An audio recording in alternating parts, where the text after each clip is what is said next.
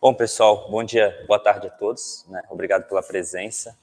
Conforme for passando o tempo, provavelmente o pessoal vai chegando, que já confirmaram.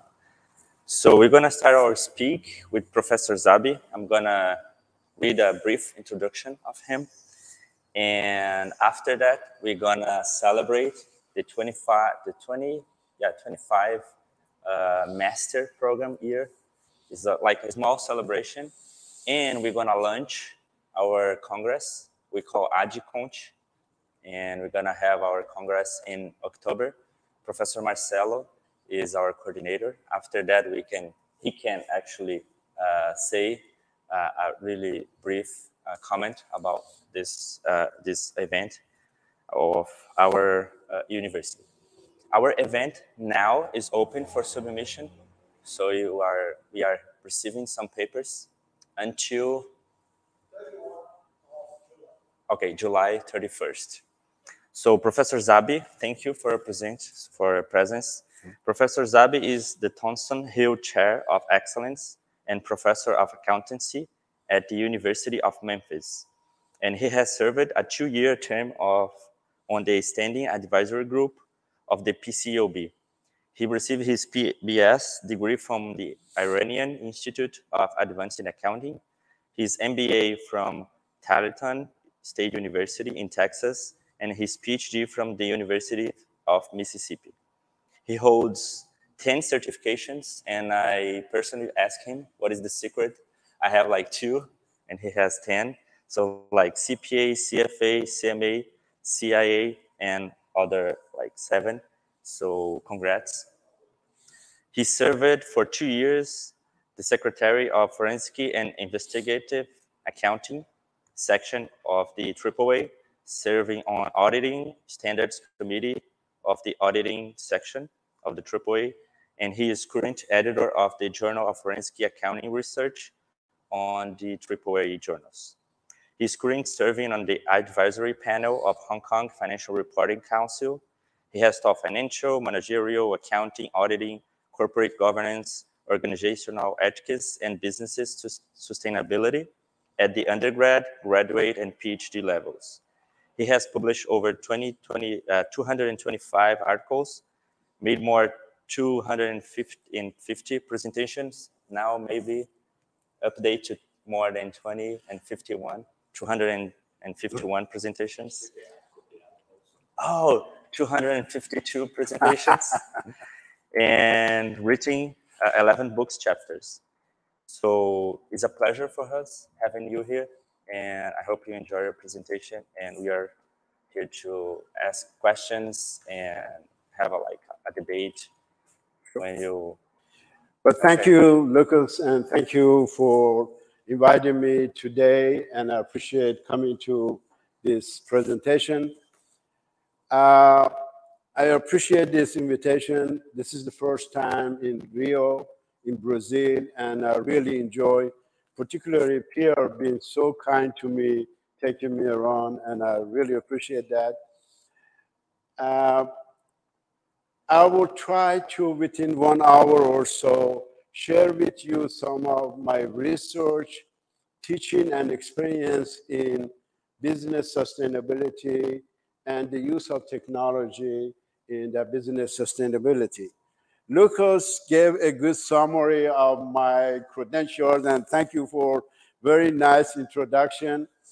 I have now more than 269 publications, and my latest publication would be in September of Accounting Review, which is our highest level journal in accounting. And I have 14 books. My today's presentations comes from my books, and I'm from University of Memphis, so I live in Memphis, Tennessee. There are 3 famous things in Memphis, Tennessee. Do you know what are those? Memphis is famous for 3 things. What do you say, Pierre? No. The first thing is pork barbecue. Pork barbecue is very famous in Memphis. Beef barbecue in Texas and others, but pork. And it shows. I eat too much of it.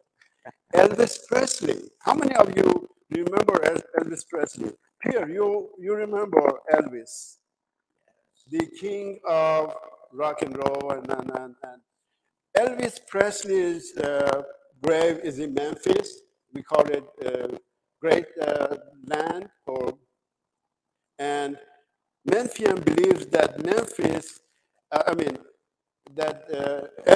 is still in Memphis and he's alive. So if you go to the Graceland, there is a particular room like this room, particular phone, and they give you a particular phone number. If you dial that number and wait long enough, Elvis would respond to you. That's the story. And the third thing is FedEx. FedEx headquarters is in Memphis, and our university gets a lot of basically support from FedEx. And the fourth one is me. So, in terms of publications, 14 books that I have published, and I continue to work on more publications. Welcome. We just started, so we haven't missed anything. Like I said, my presentations comes from my book. This book on corporate sustainability, I published that book in 2012 when there was less discussion on business sustainability, and I co-authored that with partner of Ernst & Young, and that book received Axiom Gold Award, which is the highest one. And in this book, we focus on basically 5 dimensions of sustainability performance: economic, governance, ethical, environmental, and social. And I'll talk about those dimensions throughout my presentation. Then I was asked to publish this book in 2015, which basically we divided all sustainability performance into 2 main sections: financial economic sustainability performance and non-financial environmental, social, and governance. And ethics is integrated into both. Okay? Ethics is an important element of sustainability. I'll talk about that shortly. Then I was in Asia, and I used to go to Hong Kong a lot. Lucas mentioned that I taught at Polytechnic University, and I'm still serving on Accounting and Financial Advisory Council of Hong Kong. So I got to know several colleagues, and we wrote a book on business sustainability in Asia, 12 countries in Asia, corporate social responsibility, and that book got a lot of attention. And finally, this is the book textbook that I published in 2019, but it's been revised and focuses on 3 important educational topics now: business sustainability, right? Corporate governance, and organizational ethics. These are 3 important topics in accounting, and universities being asked, and the accounting department, to integrate all these 3 topics into their business and accounting curriculum. So that's 30 chapters, 4 modules, and I use that. And this one was published by Harvard Business Review. This is first on profit with purpose, which basically is saying that, yes, the business of business is to make money, to increase shareholders' value, but the company should have some purpose.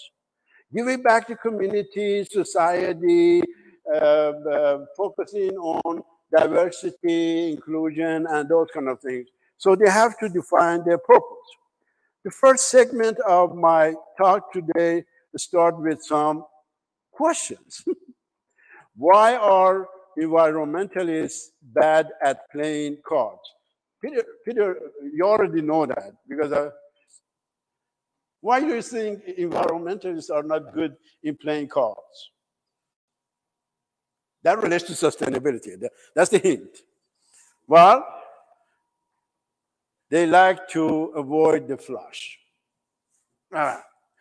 Second one, why does a Time magazine survey state that only 85% of Americans think global warming is happening?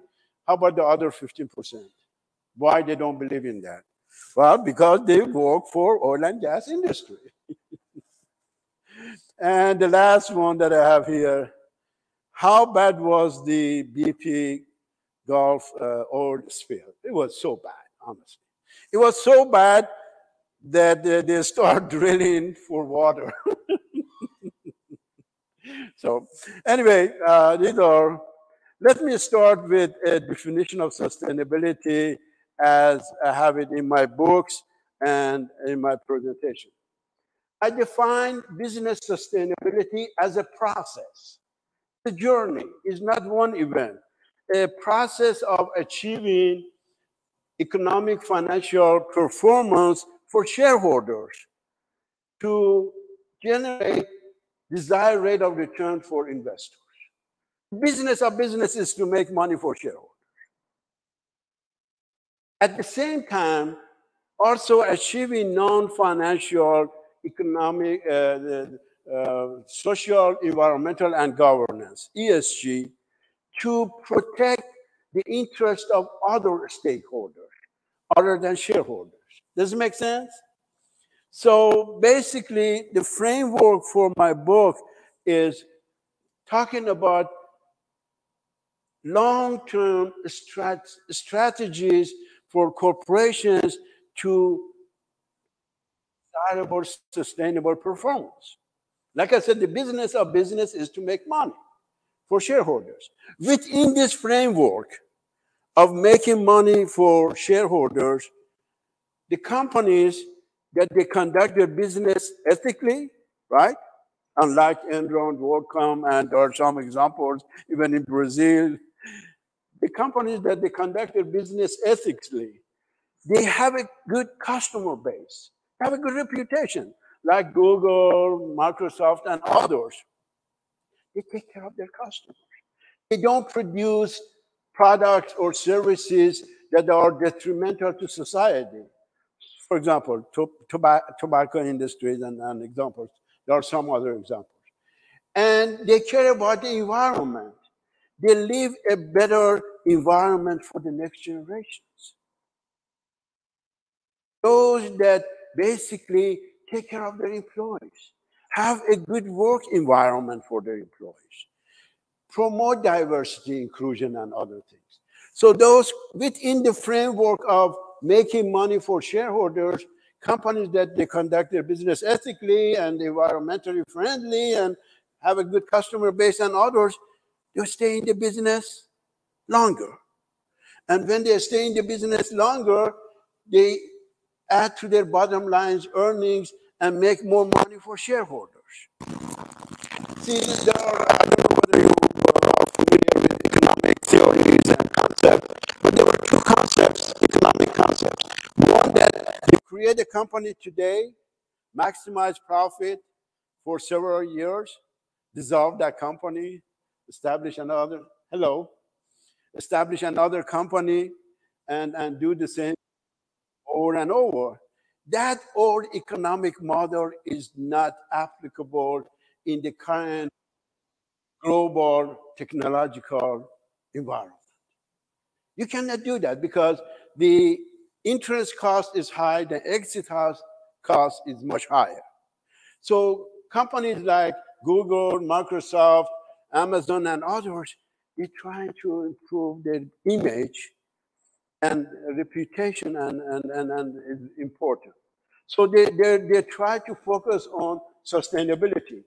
I have to admit that the sustainability, even as of now, is more of greenwashing and branding.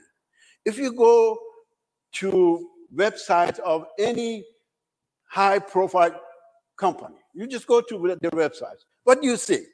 The first page, we are sustainable. But are they actually focusing on sustainability? And I explain about the components of sustainability. In most cases, it's more of branding, greenwashing. You want to impress others. they do not really integrate sustainability into their corporate culture, business environment, supply chain management, financing. They don't do that.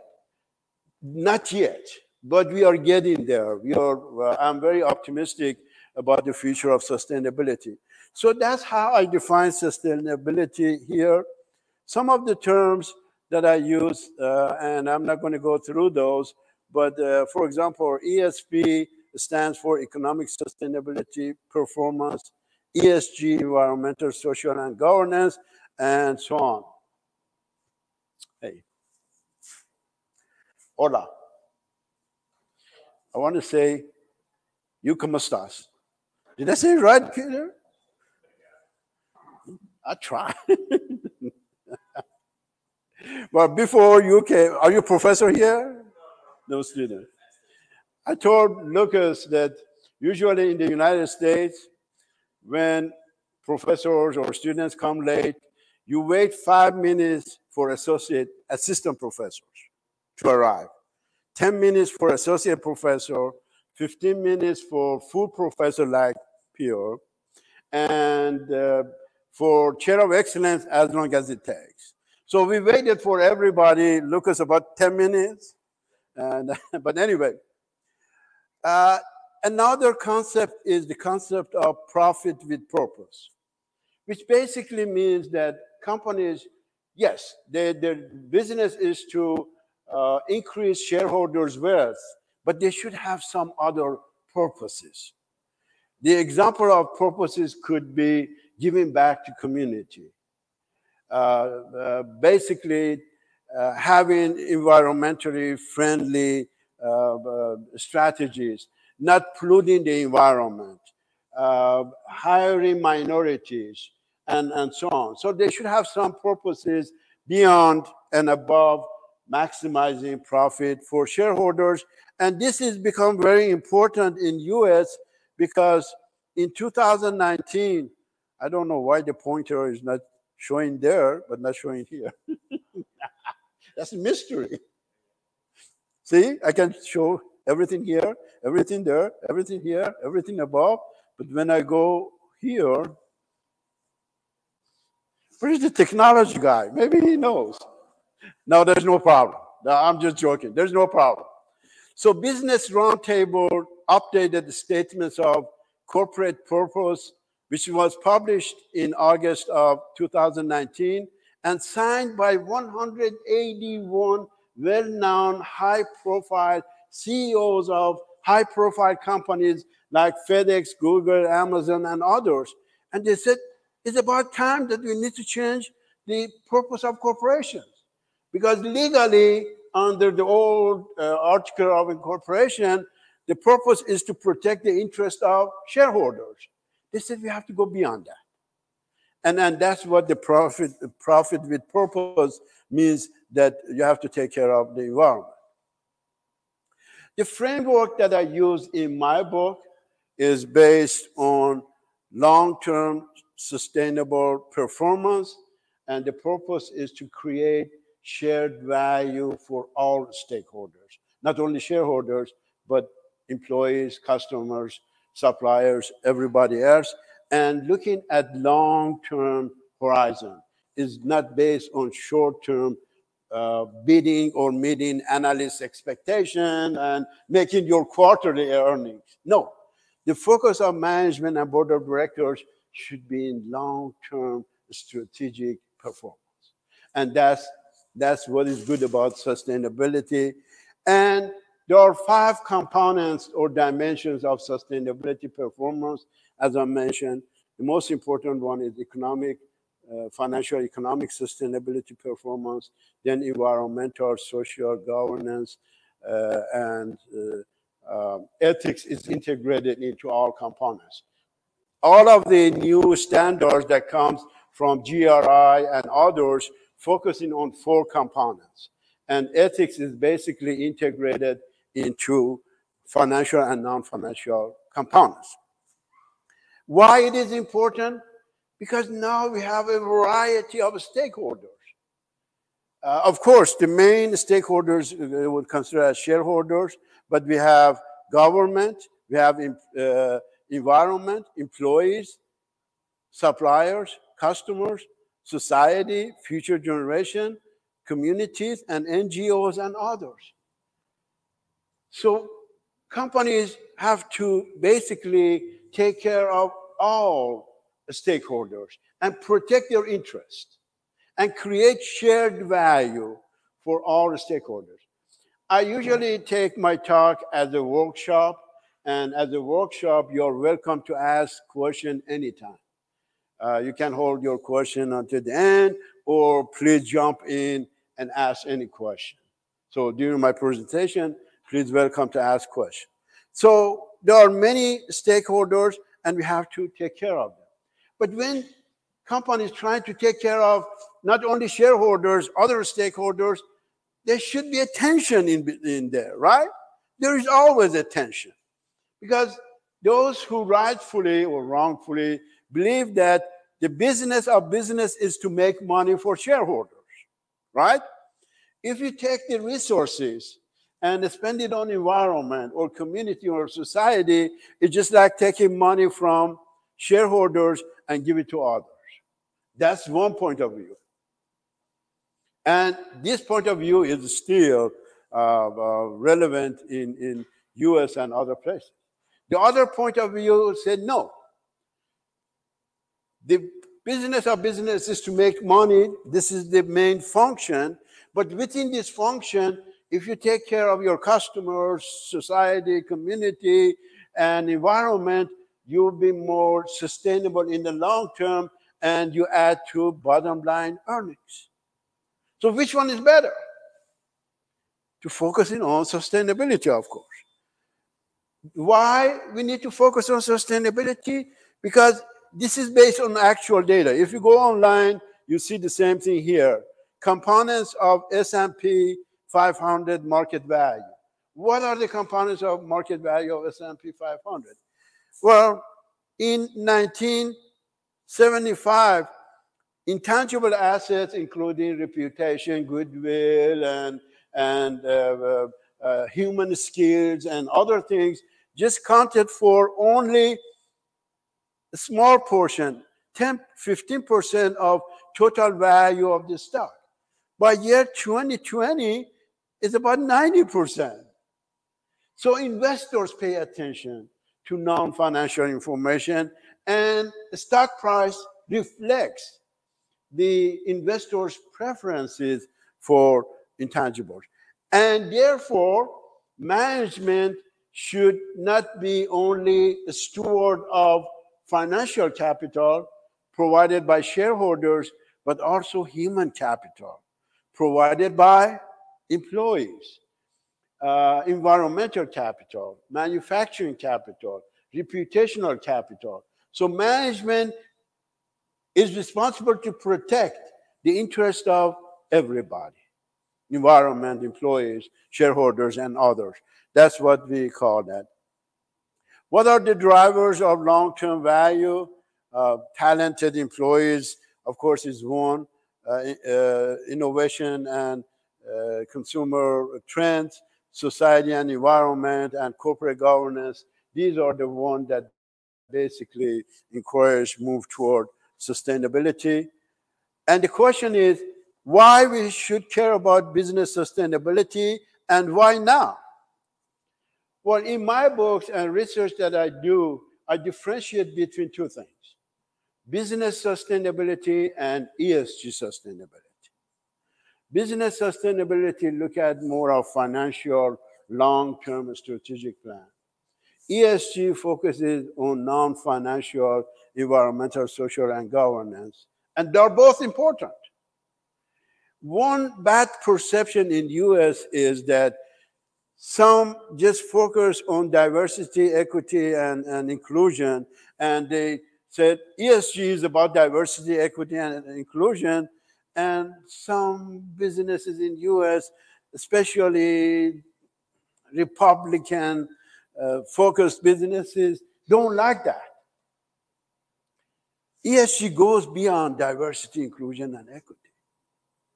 ESG focuses on environmental, social, and governance, and as part of it is diversity, equity, and inclusion. But why is gaining attention? For several reasons. First, ESG information is demanded by investors. If you look at, for example, I am regular investors through my 401k, retirement, I invest in more than 20 companies. When I talk to my portfolio managers, there is a box that I can check that I would like to invest in socially responsible companies. And I do. Check that box. So as even retail investors, I focus on social responsibility. As three asset managers of Vanguard, BlackRock, and State Street that managing more than 90% of mutual funds portfolios and others, every year they put out a report that they focus on ESG. And investors they are interested in two things about ESG: risk and opportunity.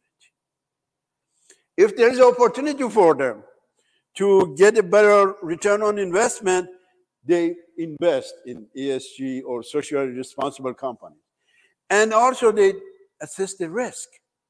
What's the risk of non-compliance with sustainability? What is going to do to their wealth, investment? So investors are interested in risk and opportunity associated with ESG, and research shows that. So investors demand information on ESG. When investors demand information on ESG, companies produce and disclose ESG information because it's demanded by investors, right? Investors are the owner. So, and right now more than 15,000 companies, which I think is more than that throughout the year, world that focusing on ESG and producing ESG sustainability reports, and most importantly, mandated by regulators. Starting in 2017, all large European companies, more than 6,000, should not only disclose financial statements or financial reports, but also reports on environmental, social, and governance, and diversity. So it's mandated. They have to do that. And recently, as of last year, European Union came up with the new standards. They call it sustainability reporting guidelines. And all these companies should follow this guideline in the preparation of what they call it integrated sustainability report. How these guidelines are seen very differently when we compare the public sector and private sector? That's an excellent question. The focus is more on public companies and the guidelines for them, but those guidelines are applicable to private companies, not-for-profit organizations, everything else. One thing that I see in US is with Sustainability Accounting Standard Board. Sustainability Accounting Standard Board classifies industries into 82 and have different sections, guidelines for different industries. For example, the sustainability initiatives and guidelines that would work for oil and gas industry should focus on environmental. It's different from sustainability guidelines for banking industry that should focus on such customer satisfaction. So you're exactly right. Different industries, different organizations, private, public, they should have separate standards. But we are not there yet, Pierre. It takes time. We just started on guidelines for sustainability in general, and I'll tell you why. It takes time, but that's the way it should be. So it's demanded, required by regulators throughout the world. In Asia, when I was in Hong Kong in 2015, integrated sustainability reporting became the mandatory in Hong Kong. In China, it's the same thing. And in US, we are one step behind European countries usually. But even in US now, Securities and Exchange Commission, which is the most important regulator in US, requiring or had a proposal on climate change and human capital management. And step by step, they get into the other components of sustainability. So we are getting there here. We are not there yet, but we are getting there. And even for educators, well, as we all know, the educators are one step beyond the industry and practice. But with the educators, I have seen more than 250 articles, and I have published more than 10 myself in the past 10 years on sustainability. So scholars like yourself and others focus on research in sustainability. American Accounting Association, which is the largest organization for accountants throughout the world, last February had 2 days conference on just business sustainability and ESG sustainability and how these two should be integrated into the business and accounting curriculum. I had 2 panels there, I made a presentation, and they're planning to have the same thing next year in February. It will be in Washington, D.C. I encourage you to attend. That's very, very, very rich conference. And of course, I'll be there as one of the keynote speakers. That's why I promote that.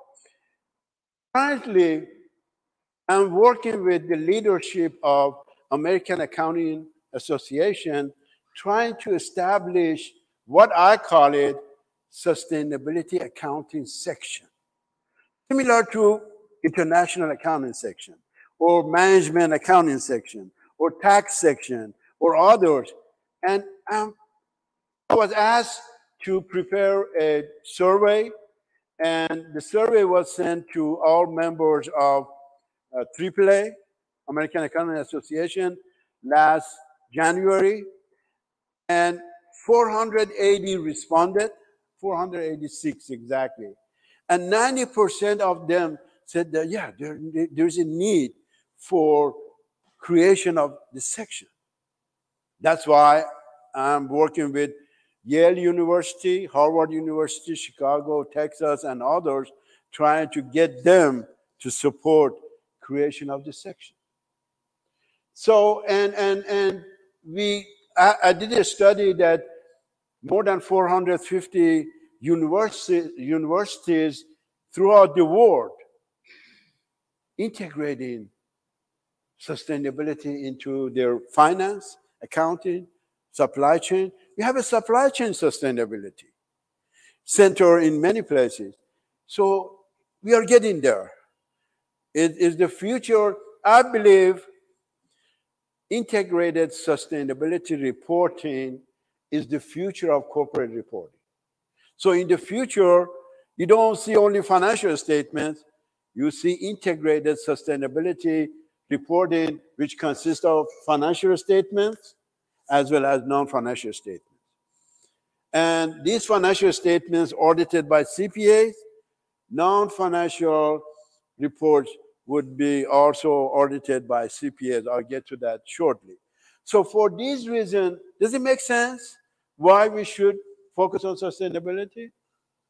If it's demanded by investors, required by regulators, and companies report, then in academia, we got to pay attention to. This is also a way to have more grants from Of course. our federal government. If we have more theses and research in this area, we can improve more resources from the Ministry of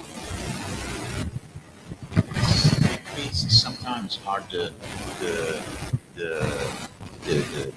researchers that try to talk to those who decide how to engage money in that ministries, and they say, okay, this area is interesting, so we are going to put more money in it. So these studies, I'm seeing here, you have more than 200 papers published on CSR ASG. This is important to show, because we can then apply and tell them how to. You're exactly right about that, Pierre.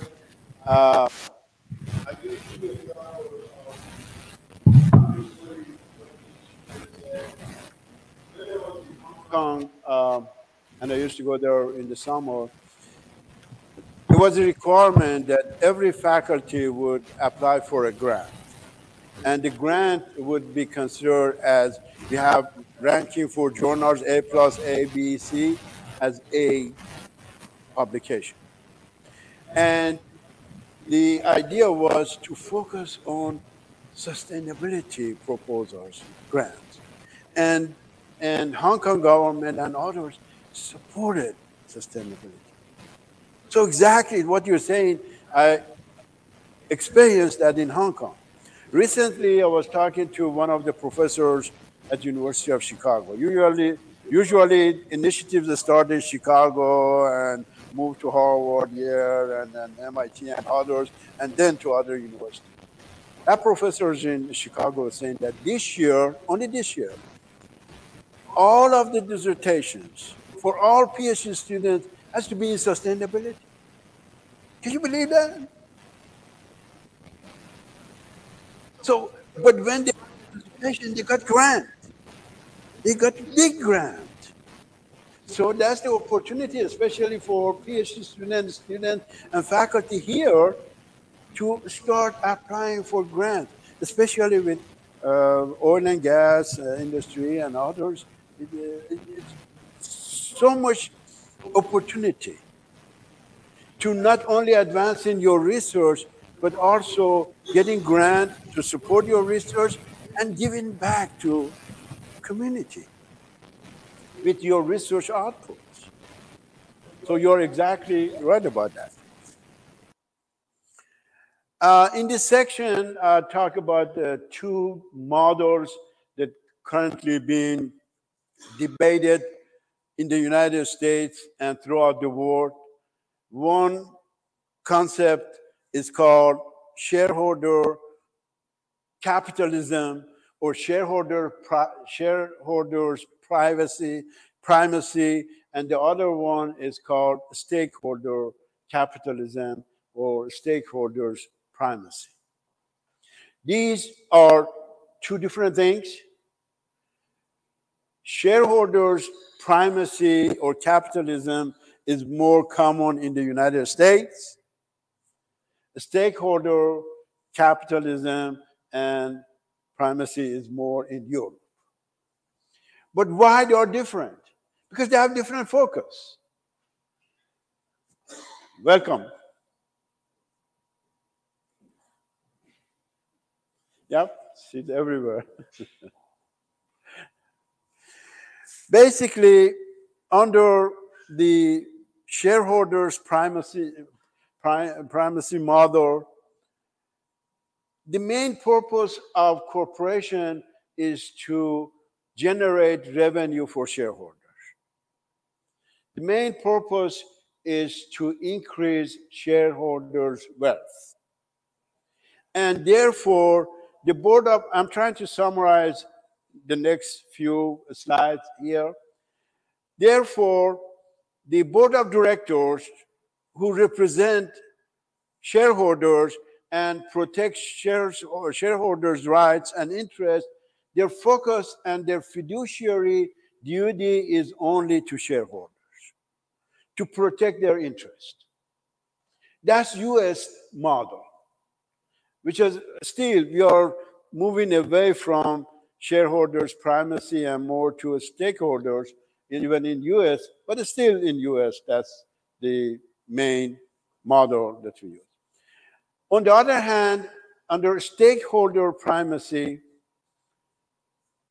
the focus of corporation should not only be on generating revenue for shareholders and creating desired rate of return for shareholders, but they should have some environmental impact, social impact. The concept of profit with purpose. Main objective is to make money, but you have to have other purposes, focusing on protecting the environment, employees, and reputation, and so on. So these two models being discussed in the business literature now, and many papers being published on these two models. The debate that I see between the scholars are from Harvard University, which promoting shareholder primacy, and London Business School that promoting the stakeholders.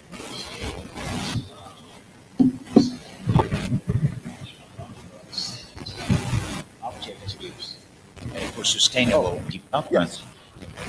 I get to that part. You're exactly. Okay. These are basically are in line and consistent with United Nations 17 Sustainability Development Goals that should be achieved by year 2030 in all countries. And I'll get to that part shortly.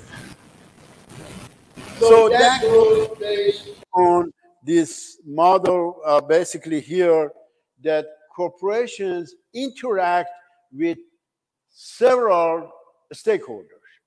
So the main one is shareholders. What shareholders do? They provide financial capital to the corporation. What do they expect? Return on their investment, right? How about debt holders? Debt holders also provide debt equity or capital to the corporation, and they expect receiving interest on their debt. How about here, customers? Customers pay cash to receive goods and services that are not detrimental to them. So they pay cash to get a good service and good product. Government, basically corporation pays tax, but the government provide them with facilities, roads, and many other things. So that's the main stakeholders. Employees nowadays become more important. The focus is not only on financial capital, it's on human capital. Employees provide skills and human skills and get compensated.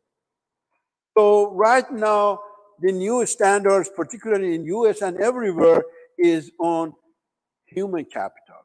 Guidelines how to measure human capital and the value of human capital.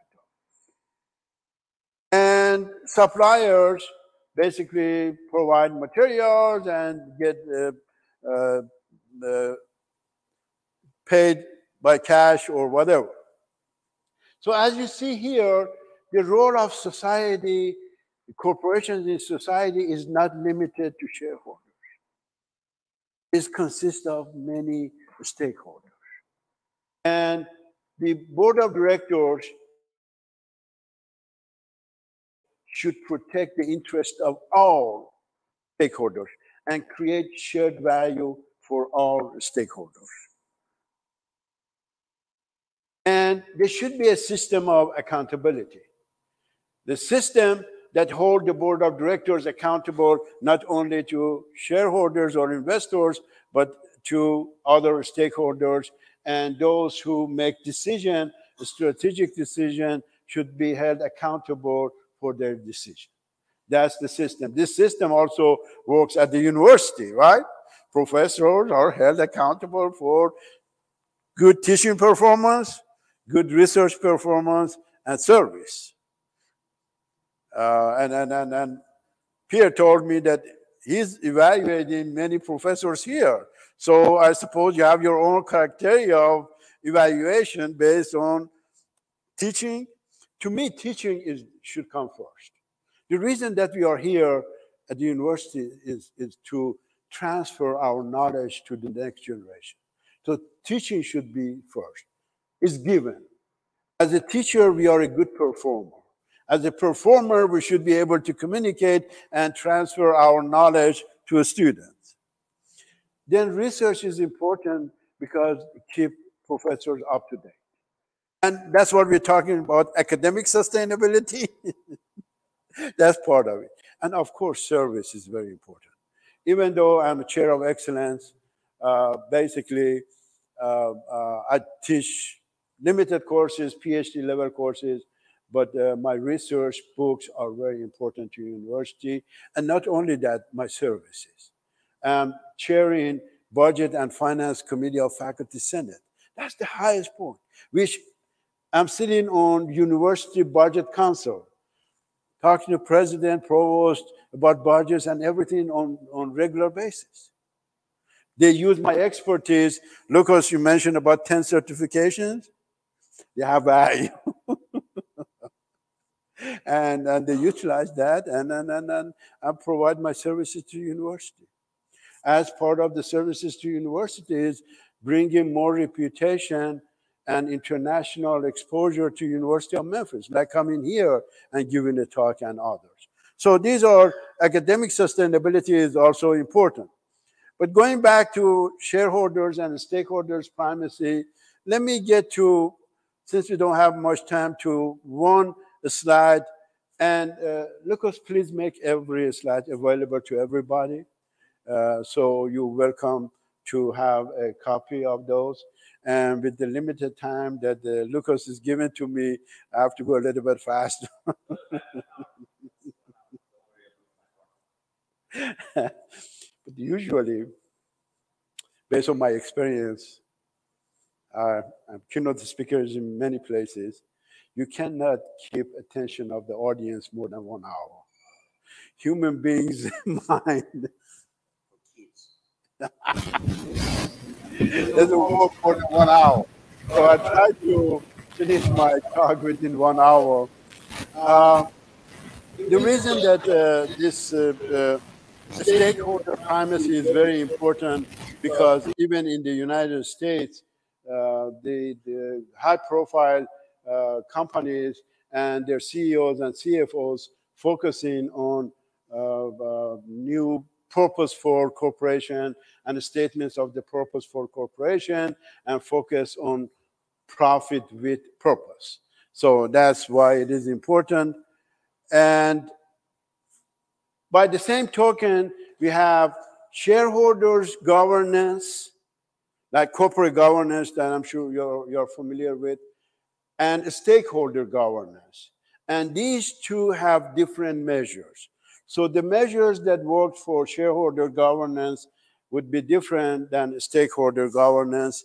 And basically, even in US, there is a move away from shareholders capitalism or primacy to more of a stakeholders capitalism and primacy, because many new regulation by senators and others moving toward that direction, even in the United States. Let me continue with these slides, which basically give a good summary of differences between shareholders governance and stakeholders governance. Under shareholders governance, under both governance, the investors elect board of directors, and board of directors appoint executives to run the business for the purpose of best benefit of owners and the stakeholders. Under shareholders governance, legally in US, and the board of directors basically oversee managerial performance and decisions. The board of directors' responsibility is not to micromanage the company, but appoint the most competent and ethical CEOs and CFOs and other managers to run the organization for the benefit of owners. So, and in US, the board of directors do a great job in appointing the most ethical and competent executives, CEOs, CFOs, and others. What they have failed to do is to remove these executives when they become incompetent or unethical. And I suppose it's the same thing throughout the world. It's hard to remove the individuals who become either incompetent in their position, even as a professor, as executives, and or unethical. There is studies that I have done and others that in the past 10 years, the performance in some companies keep going down when the executive compensation keep going up. And executives keep their job. So this is the job of board of directors to remove them when they become incompetent or unethical. But basically, board of directors under shareholders' primacy oversee managerial functions to make sure that managers work for the best benefit of shareholders. Under stakeholders' primacy, this duty, fiduciary duty, extended to all stakeholders. The board of directors want to make sure that managers not only focusing on financial capital, but also human capital, environmental capital, reputational capital, manufacturing capital, supply chain management capital, and so on. So see the differences in general. In terms of management, under shareholders' primacy, management responsibility is basically to shareholders. Management focus is on maximizing profit or increasing shareholders' wealth. Under stakeholder primacy, which is much broader, executives not only report on financial performance, right, but also non-financial ESG performance. So executives should report, we call that integrated sustainability report of financial information and non-financial ESG information. So their job would be different, or basically much broader. The same thing for the auditors. After Sarbanes-Oxley Act, which I'm sure you're familiar with that, auditors not only auditing financial statements of public companies, but also the system of internal control. So under Section 404 of Sarbanes-Oxley, auditors audit financial statements and the system of internal control and express opinion on both financial statements and the system of internal control. Under shareholders' capitalism or primacy. Under stakeholder capitalism, this responsibility is extended. So auditors express opinion on financial statements, internal control, but also provide some assurance on ESG information. Basically, the reason that we have the auditor is to lend credibility to information presented by management, right? So you have an independent third party providing some sort of assurance. So under stakeholder primacy, this type of the assurance is not only on financial information, but also non-financial ESG information. For that reason, I have seen some move in the US toward B corporation or benefit corporations. To summarize the next few slides, under conventional corporations, the fiduciary duty of the board of directors is to the shareholders, and management works for shareholders. Under benefit corporation, it goes, the companies in their article of incorporation focusing not only on financial, but having some purpose. The purpose can be defined by shareholders. We want to focus on environment. We want to focus on diversity. We want to focus on whatever they want, whatever purpose they choose to have. And that's the benefit corporation. I was hoping 10 years ago, I wrote an article about benefit corporation, and I was expecting that all the conventional corporations would convert to benefit corporation because it makes more common sense. But as of now, I haven't seen any high-profile companies converting to B company or benefit corporation. It's not happening because money talks, money walks, money everything. So, but for your information, right now, more than 37 states in the United States allow creation of B corporation if the companies try to do. In fact, they have some, can have dual objectives of doing well and doing good, or doing well by doing good. So that's dual objective. Doing well by doing good and fiduciary duties to our stakeholders. And they have even some procedures for them how they can opt in or opt out of B corporation. But the requirement is very tough. 90% of outstanding shareholders should approve converting to B corporation. It's not happening, but I have seen that in Asia and other places that they use this B corporation. I don't know whether in Brazil it is common at all, but it's for you to do research in this area. That's a good topic of research to find out about B corporations. I have more information on the other slides. As I mentioned, even in the United States, there is more focus on sustainability.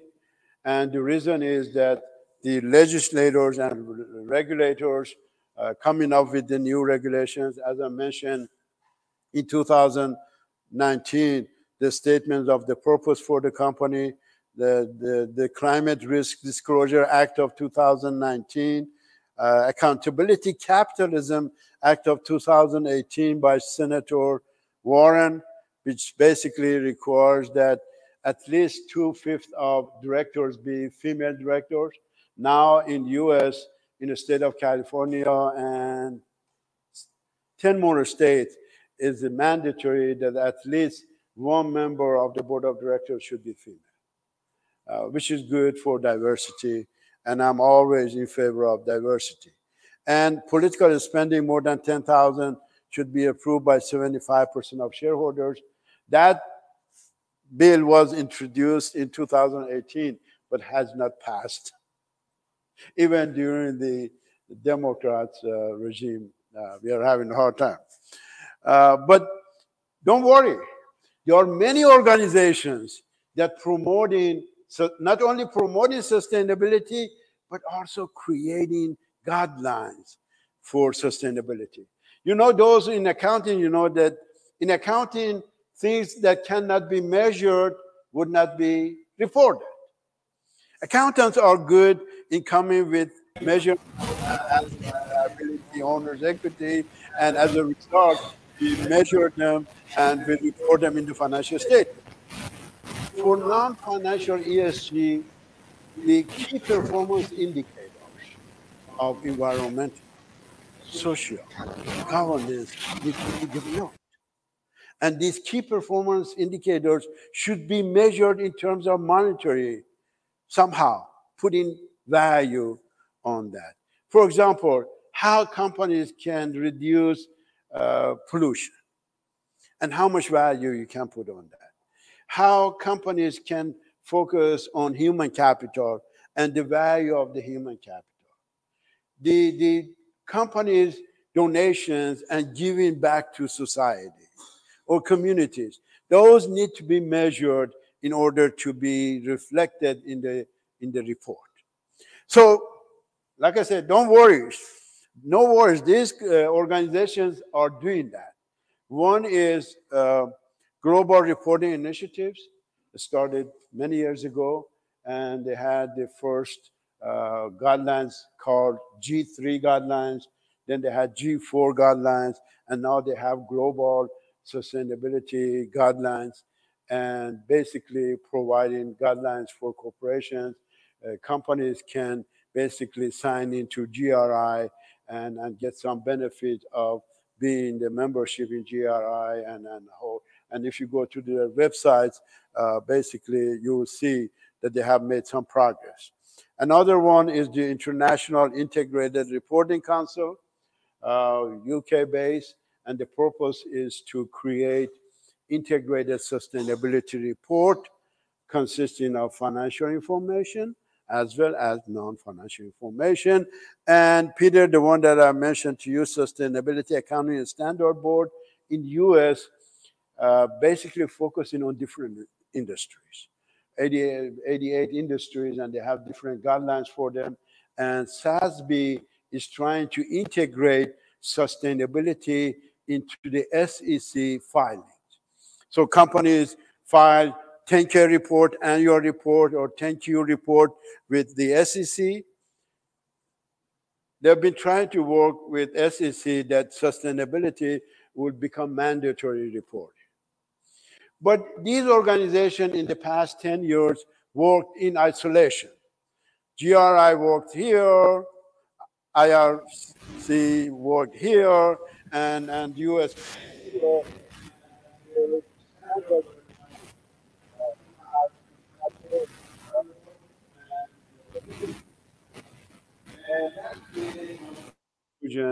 Into how best promote sustainability. Eventually, they got the message. In 2021,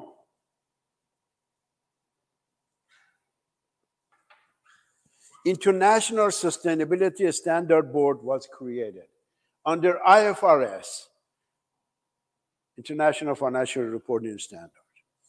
And that's serious.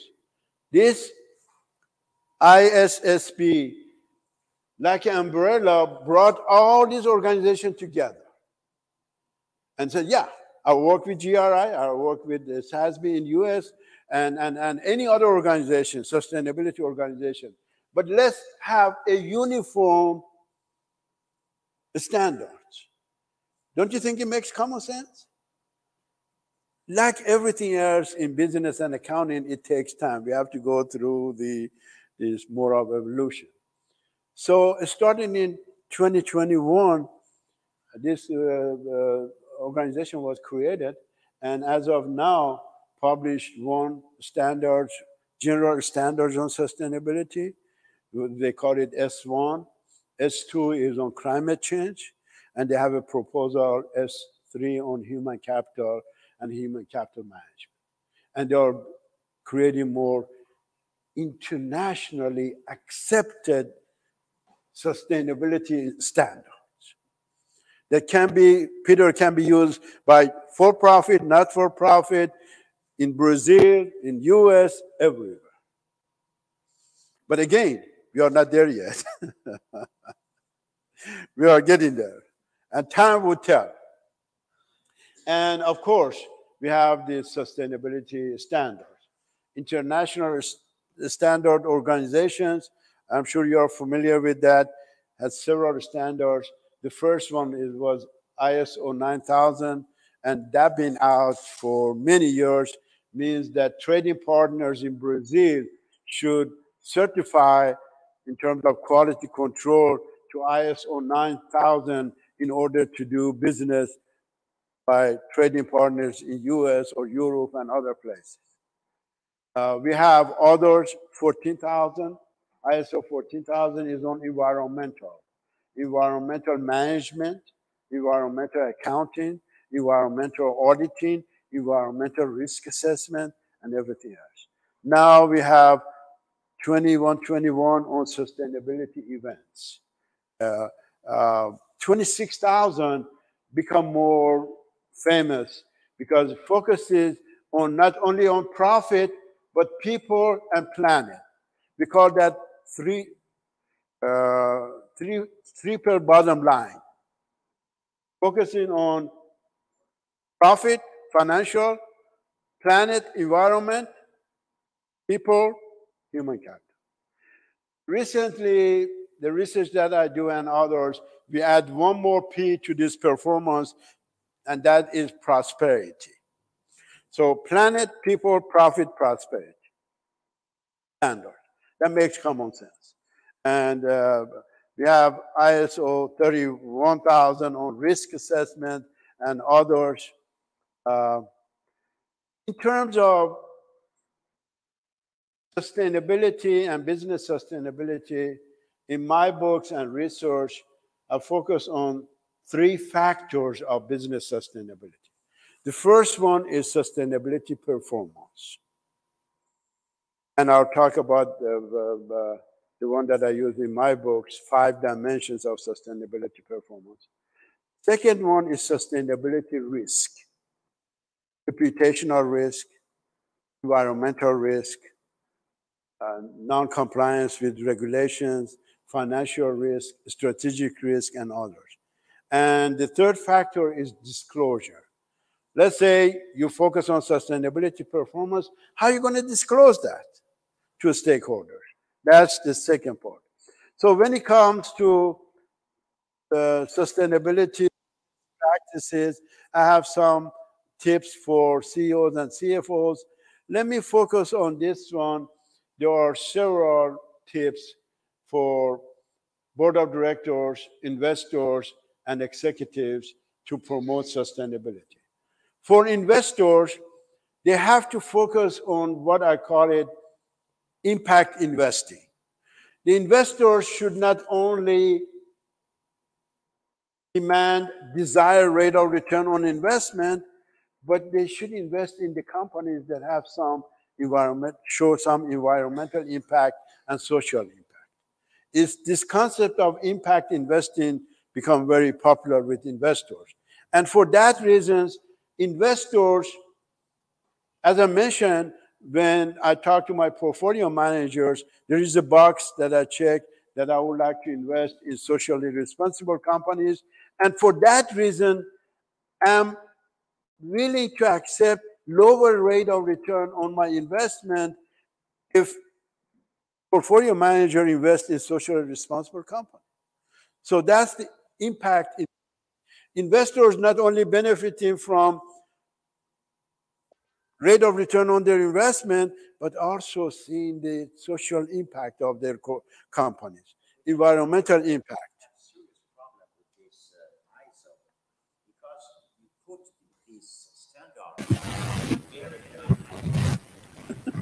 Problem is that we have not resolved common situations, and this make much more difficult to apply. That is to say, you are exactly right. In order to certify to those ISO standards, they have a series of steps. It would make more sense to apply 2 or 3 different levels, depends on the countries, and yes. But I'm not sure that we can do what they expected in Europe or maybe in Canada and also US. Mm-hmm. And for us in Brazil, that should be a challenge, obviously, opportunities for us, education and research. But in fact, this is not easy. You're exactly right. The other thing is tone at the top. I teach organizational ethics, and one thing that I try to communicate to students, the importance of tone at the top. The person who is at the top of pyramid, either university, government, corporations, for-profit, not-for-profit, everybody looking up to the leader. If the leader is a good person, that can trickle down to the entire organization. If the person at the top is fraudulent, corrupted person, the entire organization gets corrupted. That applies to every organization. So in order to promote sustainability, we should have a tone at the top, which means board of directors should focus on sustainability. So for that reason, S&P 500 companies have at least 1 director with sustainability focus. Don't you think that would help to promote sustainability? Of course. In fact, 20% of S&P 500 companies have what is called a sustainability committee, like the audit committee, like the compensation committee or nominating committee, which are the committee of board of directors, and they are mandatory in the US and many other places. they have sustainability committee. And that committee consists of several directors. And when you create that committee, it shows that you really mean it. You want to promote sustainability. Don't you agree? That's for board of directors. For executives, there are several ways to promote. First is to create what is called Chief Sustainability Officer, or some companies call it, I got the report today that the survey of Russell 3000 companies in the US, and more than 60% have either Chief Sustainability Officer or Chief ESG Officer. So having that Chief Sustainability Officer, the same equivalent to Chief Executive Officer or Chief Financial Officer, cause the companies to focus more on sustainability. And the best way, in my judgment, is to put a clause in management contract. Usually companies, when they prepare management contract and how to compensate management, they have a contract, they put many terms that you have to move earnings from point A to point B in the next 10 years and to get compensated for that much. The best way is to put a clause in management contract that if you want to get paid high compensation, you have to focus on ESG as well. Diversity, inclusion, environment, social, and others. So these are the tips that I have here, and it makes common sense to do. And then I have this general sustainability integrated approach, which I look at sustainability performance, sustainability risk, sustainability disclosure, and sustainability theories, and all together in the book. Future of, here I said that ISO 26000 focuses on triple bottom line: profit, people, and planet. The primary goal of business has been and continue to be to earn profit in a socially responsible way. People focusing on human capital, planet, taking care of the environment. But in my book, and here is what you are talking about, UN Sustainability Development Goals, which basically covers everything, all dimensions of sustainability. There are 17 goals. For example, goal number 1, no poverty in the whole world.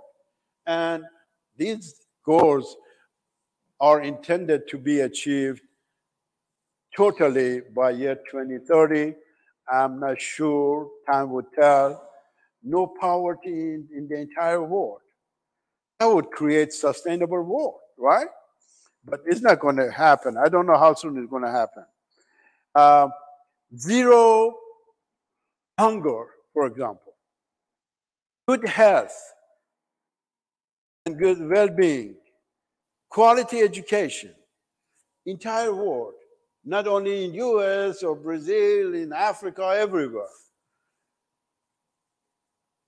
Gender equality. That goes with more diversity and others.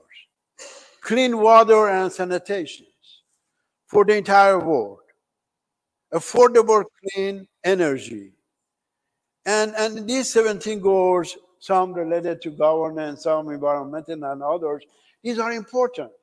And these are goals that are supposed to be integrated into the corporate culture, corporate environment, strategic planning, supply chain management, and everything else. Don't you think the whole world would be better off or better place to live if we can implement those? These are extremely high standards of achievement. But at least if we achieve half of those, you're better off by not really doing anything. So these goals are here. And disclosure of sustainability, as of now, more than 30% of S&P 500 have a separate report on sustainability. Some integrate that into annual reports. Some integrate that into management discussion and analysis. So depends on that. My hope is that within the next 5-10 years, we'll see the future of corporate reporting in sustainability. There will be integrated sustainability report, which consists of both financial information and non-financial information. Hopefully, it will be integrated in 10K report, hopefully.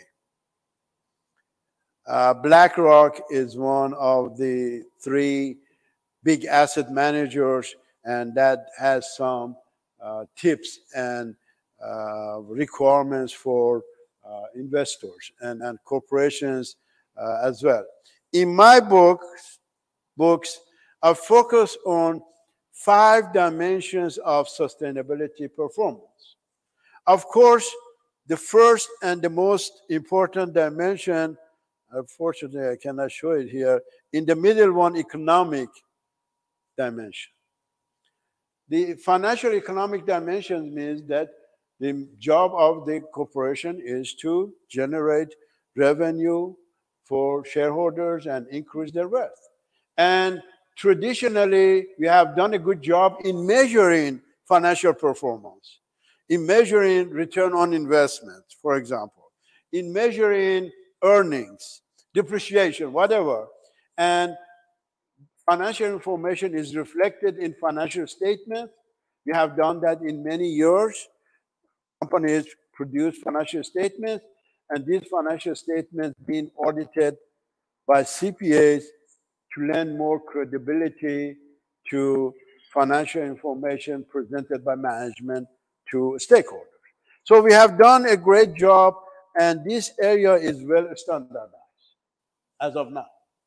But when we get into the first one, governance performance, which is one dimension of sustainability performance, governance performance is supposed to measure the performance of all what I call corporate gatekeepers, from board of directors, management, advisory function, auditors, internal auditors, external auditors, everybody, to basically measure their performance and hold them accountable.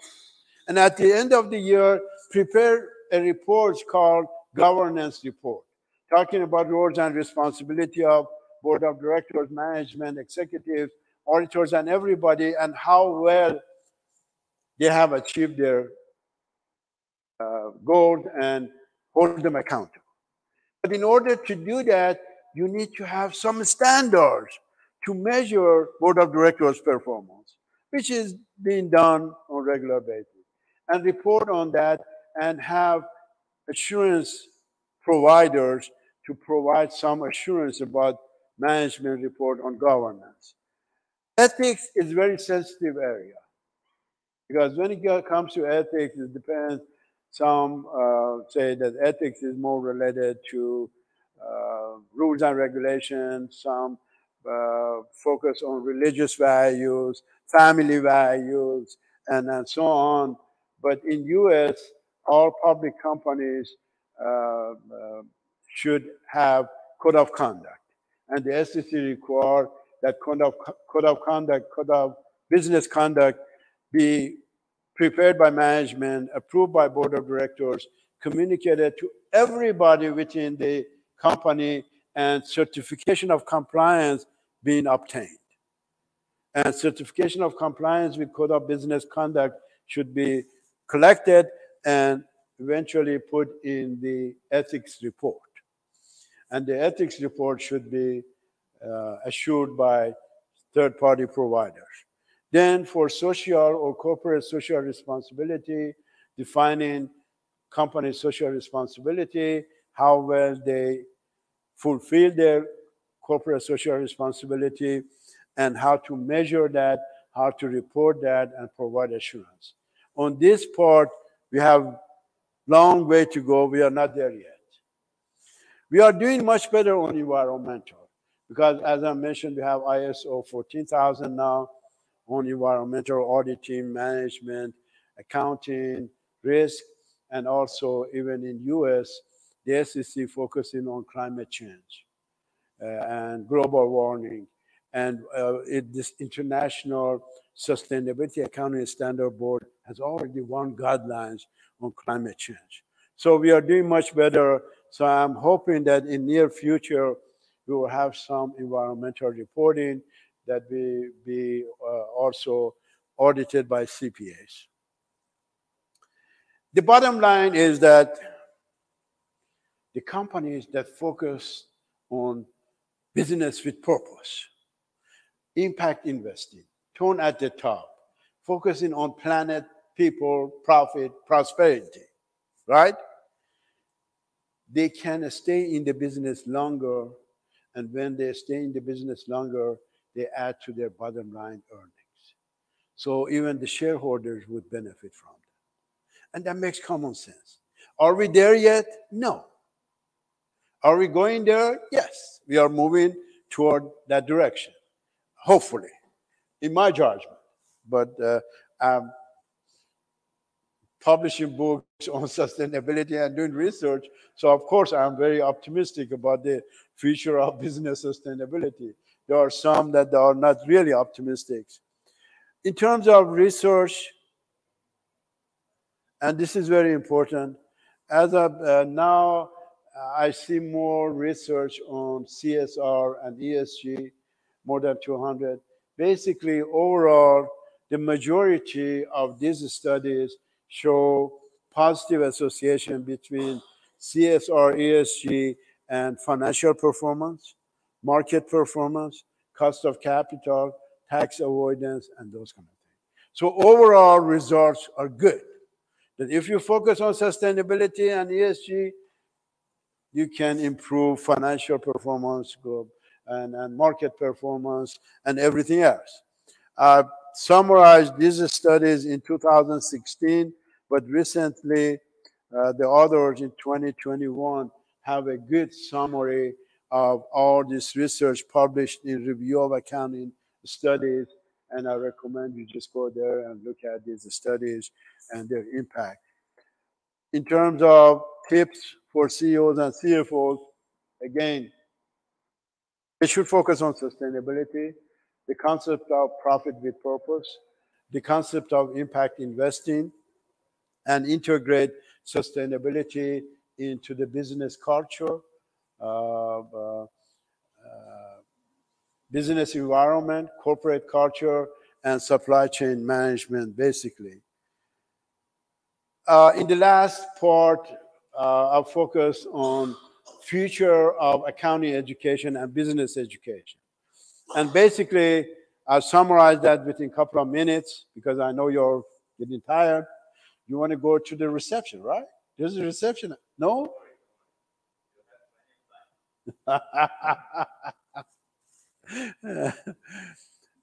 Recently, I'm working on a paper that talking about the future of business and accounting education and the area of focus. And I basically abbreviated that into ABCDTS.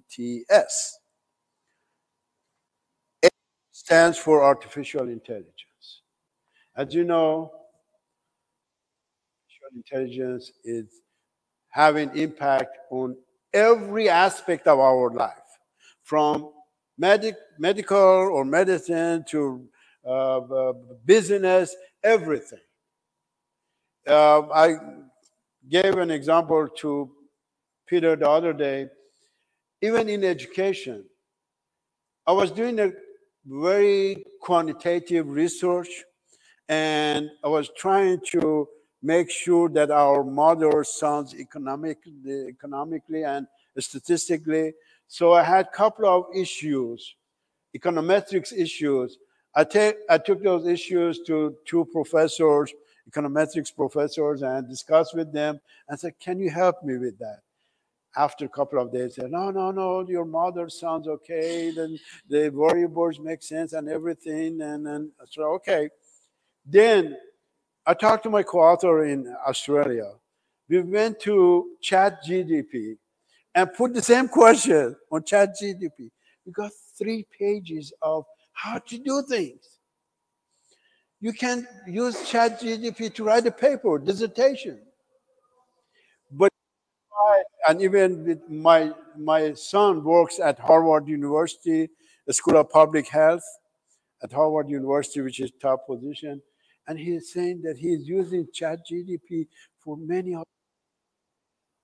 So artificial intelligence affects the business that we do. And it's just machine learning, the coding. But the concern is that when these computers learn from each other, and they learn fast, they may overcome human beings' ability and judgment. There was one story that basically was happened in the army, that the artificial intelligence helped drone to target a point here, but AI doesn't tell you how to get into point A. It may get to point A, B, C, D, and then A. And the process is in a black box. And God help if the computers learn from each other exponentially, and that's what's going to happen. That's why you see that many high-tech individuals talking about the concerns that they have with AI. But overall, I find it very, very useful in terms of any fields, business, medicine, and everything else that we do, research and everything. So for that reason, AI should be integrated into the accounting curriculum. We need to talk to our students about artificial intelligence and the impact that it would have on the future performance of students, because our job is to train the most competent and ethical future business leaders. So we have to be on the top of that and teach them about artificial intelligence and the use of it. The other one is blockchain technology. Blockchain technology being advanced in the past several years. Basically, to summarize that, all the transactions from beginning toward the end can be traced and verified. For example, the manufacturers in China, when getting raw materials, they will create a block there, and that can be verified to producing products, delivering the products through FedEx to US customers. The whole process can be traced and basically verified. And I talked to several partners of the accounting firms and said, what do you think is going to happen? Don't you think that the blockchain make your job less relevant? If all transactions from the beginning toward the end can be traced and verified, what's the need for the audit? And they said, we have already created blockchain technology division within our accounting firm. And especially KPMG is very good in that, and PwC. PwC is also doing that. And we are training our staff to do that. So that gave me the example. I said, when Excel came in first, they said the job of accountants is done. No, that helped us to do a better job. So with blockchain technology, and we have to teach that. One other issue is COVID-19 and impact of it. At our university for several years, courses were online. Still, we have online courses, and it's going to stay with the university. More than 50% of courses that we offer are online. I teach online courses, everybody else do that. So COVID-19 made it more feasible for us to move toward virtual presentation and classes. Data analytics and data science is the most important things. For example, at University of Memphis, we start offering data analytics course in accounting. But to me, it's like ethics course. Many years ago, we offered a standalone ethics course that all the finance students, accounting, supply chain, management can take that course. Now we are integrating ethics into all courses. So supply chain management should be data analytics and data science should be integrated into all disciplines and all courses. And that's the future of the use of data science and data analytics. T stands for technical skills, depends on the disciplines in management, accounting, finance. We prepare students for the technical knowledge. Either in finance, economics, accounting, we have all the accounting standards, auditing standards. In finance, we teach them portfolio management, all sort of things. That's technical. And one other thing that become more popular nowadays, and when I talk to the partners of CPA firms, they usually make the comments that your accounting graduates do have sufficient knowledge of accounting, but they lack communication skills, social skills, writing skills, oral presentations. And that's what we need to teach our students. And I call that soft skills, including communication, oral presentation, networking becomes so important nowadays. So these skills are, I think, are important for us to integrate into the curriculum. Of course, I have a slide on artificial intelligence, machine learning, computer vision, the language, and so on, the coding and everything else. Blockchain technology, the advancement of that, especially with the accounting firms, is very significant. And COVID-19 had 3 impacts on accounting education. How we deliver our courses, what to deliver, and for some accreditations and other things, everything is virtual. So that's the impact of COVID-19. And data analytics and data science, I mentioned to you. Technical skills depends on the discipline of the business students.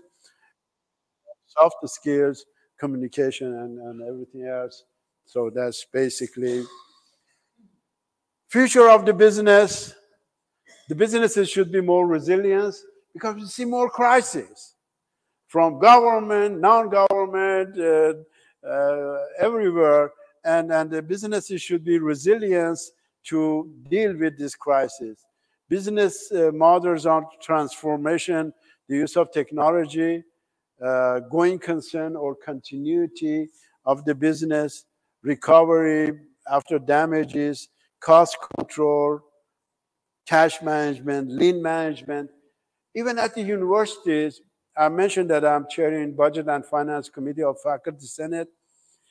During the pandemic, I was asked by the provost to review financial, educational, and governance sustainability of all academic affairs units, 51 departments, 12 colleges. I got all the senators involved to do SWOT analysis, and I got their reports and compiled the reports. But having to talk to the deans and telling the deans that you're doing something wrong, especially coming from faculty, I had to use diplomacy to get to them. But what I'm saying is that even at the university level, we focus on sustainability, financial sustainability of university, educational sustainability of university based on these 5 skills, and governance, shared governance. In US, faculty participate in many strategic decisions at the university level. We have the faculty senate, which is strong. And that's why we call it shared governance. And that is important. And believe me, when I did my review, I used lean management, cost control, continuous improvement, even for education. I had a hard time to educate, for example, psychology professors about lean, because they thought that lean management is just cutting costs. No, or cutting programs. No. But I had to go through that process. So what I'm saying is sustainability has implications not only for businesses, but also education and everything else. And depends on how you use that. Take over from my talk. Again, I'm hoping that I was able to communicate with you in this 1 hour the importance of business sustainability, ESG sustainability, how it can be promoted, integrated into corporate culture, business environment, and also financial reporting, and so on. And thank you for your attention. I have one question asked here. If the red house was made of red bricks and yellow house was made of yellow bricks and blue house made of the blue bricks, what would be the greenhouse made out of? And the answer is glass. But again, thank you for your attention. I appreciate the opportunity to visit your university, and hopefully I will see you again some other times. If there is any question, anything that you need to ask, please don't hesitate.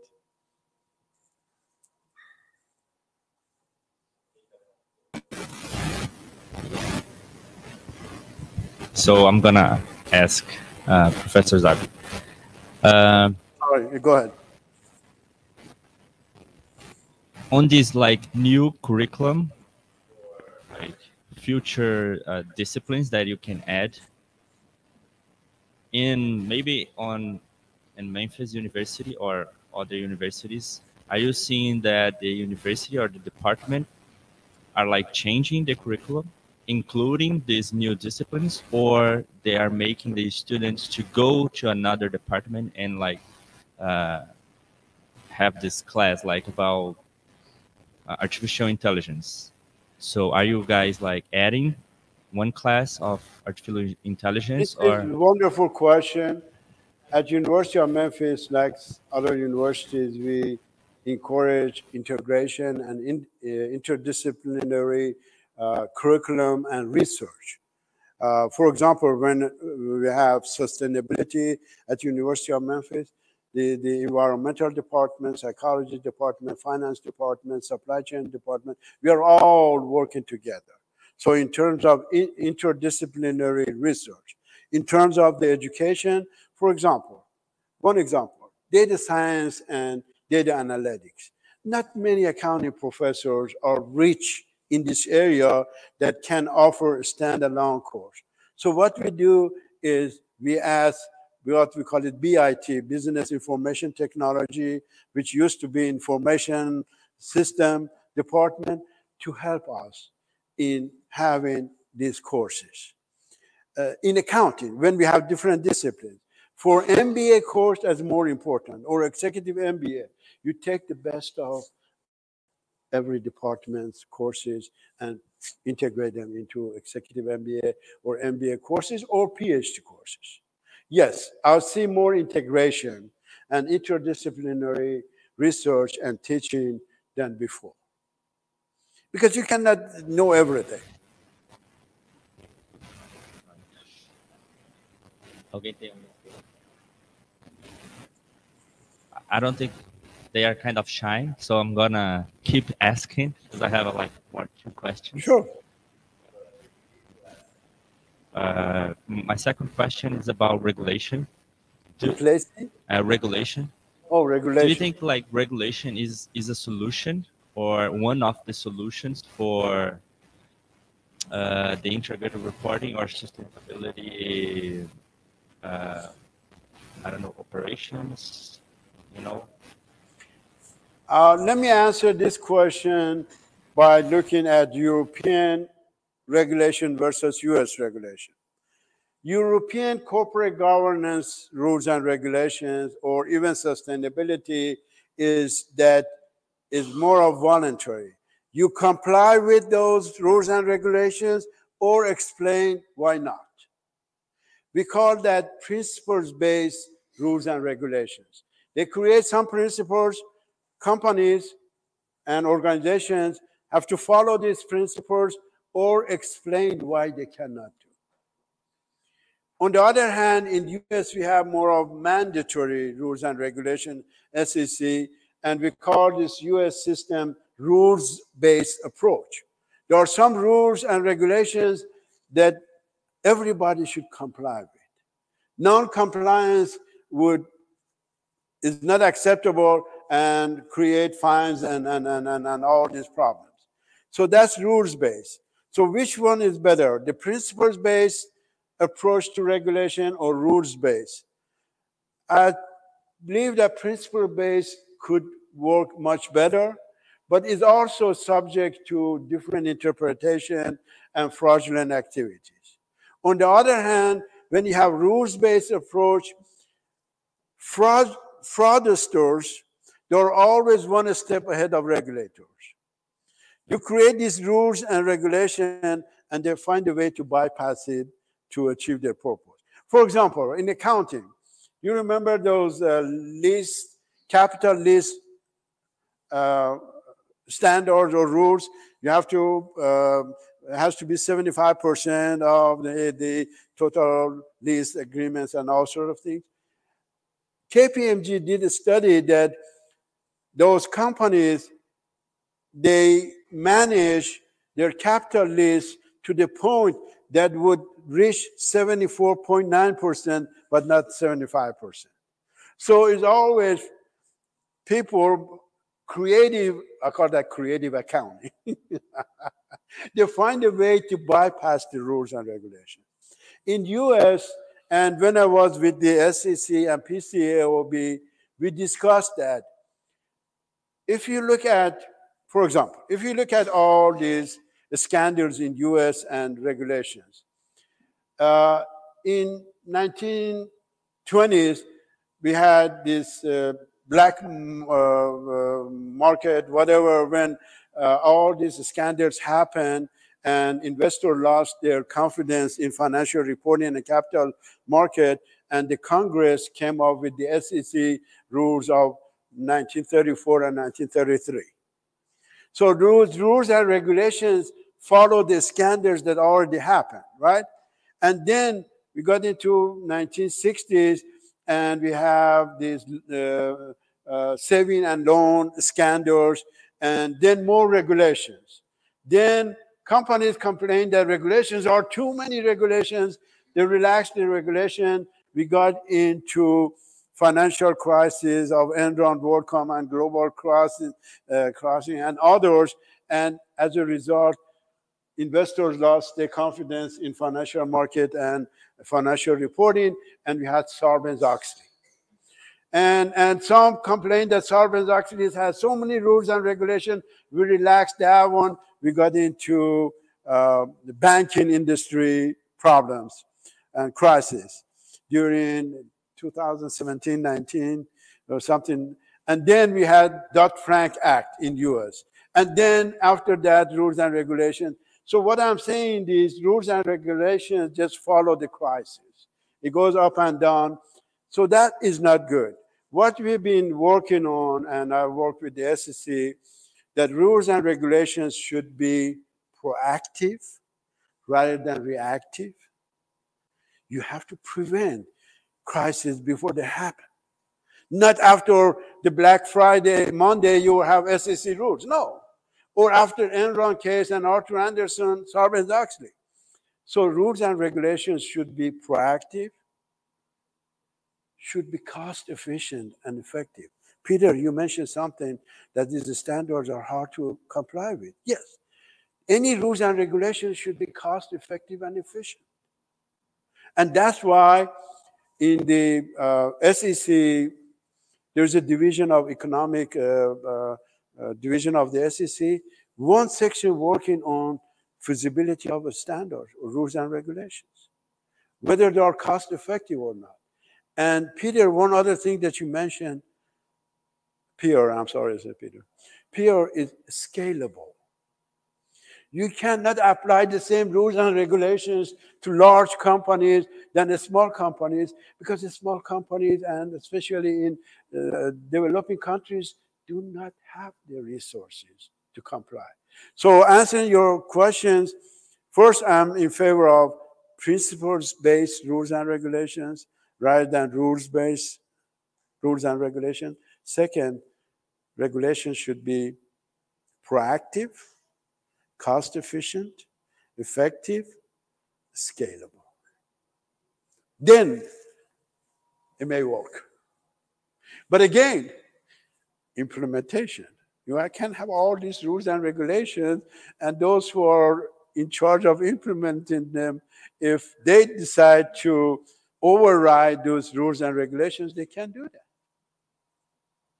So you're dealing with human beings, and human beings are greedy. And that's what we see all these problems. And God didn't create us perfectly. We can do crazy things. Yes.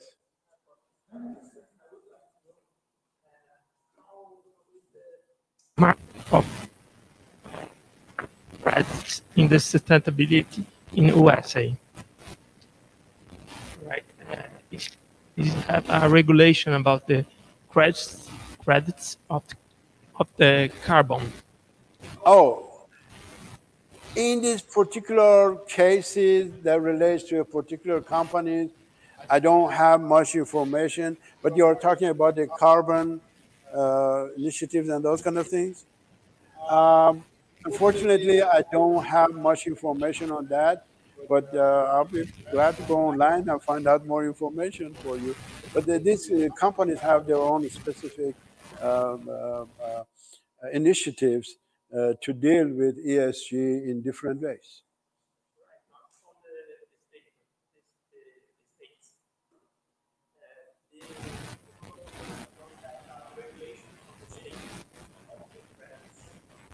But currently, like I said, the SEC is moving toward that direction.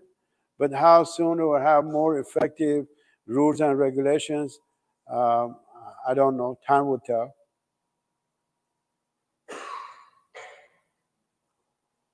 Any other questions? The students, master and PhD students, one advice based on your experience in your career to the future, to their future, what do you say to them? Wow, that's a tough question. If I had to start over and get in my PhD, I'll tell you what I would have done. First of all, as a PhD student, you have to think of your education as an investment. You invest 3, 4, 5 years of your life, and you're hoping the payback would be for many years to come. So when you get into a master program or PhD, look at more of that you're investing. You're investing in your education with good payback. In order to get a good payback on your education, regardless of what university you go to, you have to spend 4 or 5 years in a place. So if I had to do it over, I would go to toughest university possible in your country or overseas. Because when you graduate, for example, from Chicago, University of Chicago, Texas, Harvard, Yale, the perception is that you are good. And you start from here. When you graduate from secondary universities, you have to prove that you can be good. And it may take time to get to this level and advance. And besides, high-quality universities have more resources. They give higher stipend to PhD students. They have better quality faculty. They have better databases. They have everything else. So you get a better training anyway. The perception is very important. Whether you start here or here. You spend the same 4 years, but when you graduate from Chicago, you're here. Does it make sense? That's my suggestion. That's what I would have done. But I'm too old to start over. In Brazil, you have got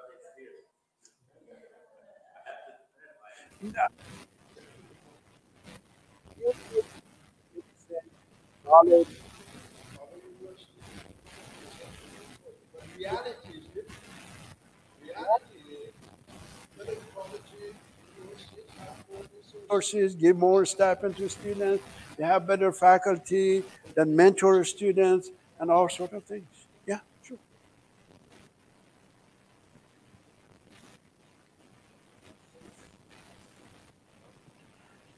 Let's go have fun, reception. I want to just say thank you again, Professor Zabi. It was a pleasure to have you here. You are always welcome. I hope we can see you again. But convince Pio that he would invite me and I will come.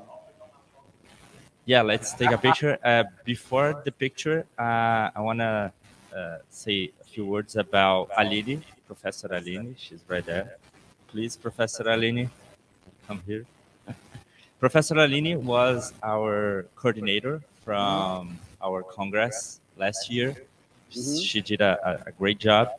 And this year, Professor Marcelo is doing the job. So Professor Marcelo, please. So our event is going to happen in October. We are now open for submissions. This is the last week to receive the papers. And I'm going to ask for a few words from Professor Marcelo. He can speak Portuguese. We have like a few viewers. Not me. I don't speak Portuguese. Maybe you can Not yet, but I'm learning. Not yet, but I'm learning. But you can. Yeah. Oh, I'm very glad to coordinate ADCONT, our Congress, this year. And I'm very grateful from Aline, Lucas, and all group that are Carla, that are making this Congress with me. It's a great experience. And we are with submissions open until 21st July for everybody. And we will meet online. It's an online Congress at this year on between 23rd and 25th October. October 23rd and 25th. And you are welcome. Good. Aline, please.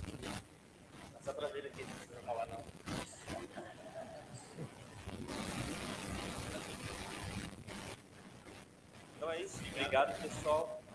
Thank you all, and we're gonna serve here. Like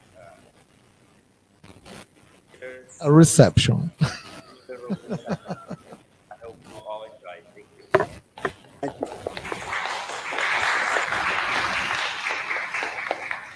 Well, congratulations for your work. Yeah.